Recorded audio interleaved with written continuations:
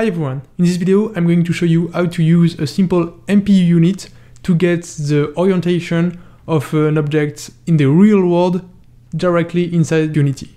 You can do that pretty easily with Uduino. Let's get started.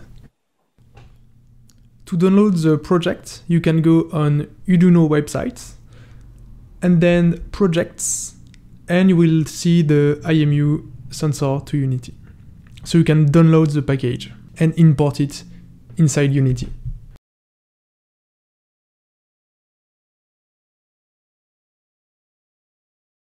Now you can open the Arduino Sketch. To create this demo, I used an external library named I2C-dev that you can get online. The IMU is connected to Arduino using these schematics. Now it's time to upload the sketch. Be sure to select the good Arduino board. Then you can plug it.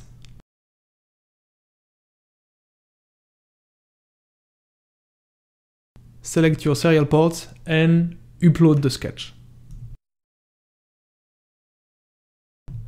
You can note that for this example, the baud rate is set to 38400. In Unity, you have to set the baud rate to be also the same one.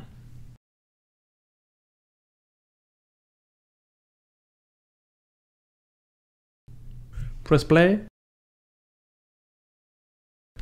Now we just have to adjust the rotation offsets. You can do that by using this variable in the editor. And that's it. It's working.